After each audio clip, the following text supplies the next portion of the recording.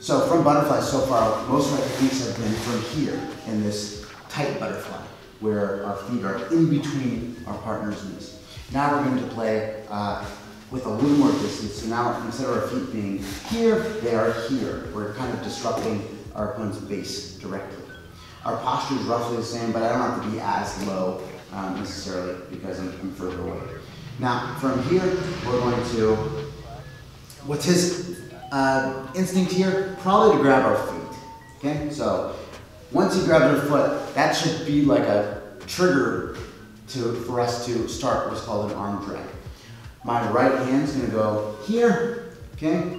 And my left foot is gonna go outside of his base here. Now, I'm gonna pull my butt to my heel as I pull his tricep across my body, okay?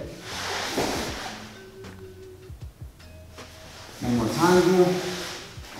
Again, you can do the other side so you can see the other side here. So we're here, I go to the far tricep, this goes outside his base, I pull here as I pull here.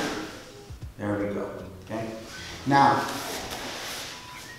what we're trying to get to is this position on the side. So again, we're going to, he touches my ankle here, we go to the far side, boom, and then our goal is to get the outside hand to the far hip.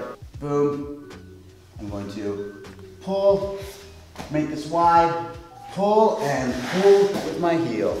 Now, left hand is going to his hip here. This is very important. If I don't have this, then he turns and it's more or less over. So I want to make sure that this stays here. My knee is in his butt, ideally something like this, but not a big deal.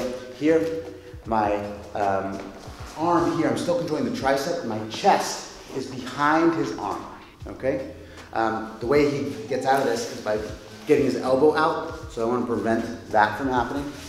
So really keep your elbow or your body tight behind his shoulder here. Now, detail, my right foot is going over his calf here, and that is this position. That's the arm drag position that we want to end in.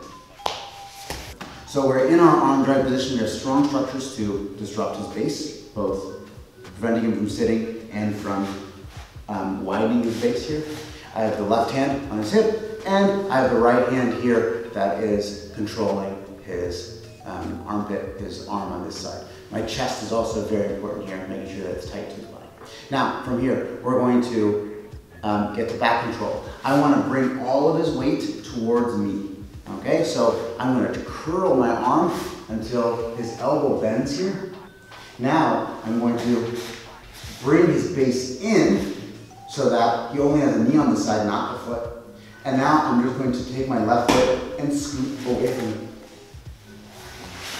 Okay, and there we go. He just plops right into our strong side back control. Only a 90-degree turn. I don't want to bring him over on this side, otherwise he's going to start escaping. So, just 90 degrees to get on this side. One more time here so you can see it.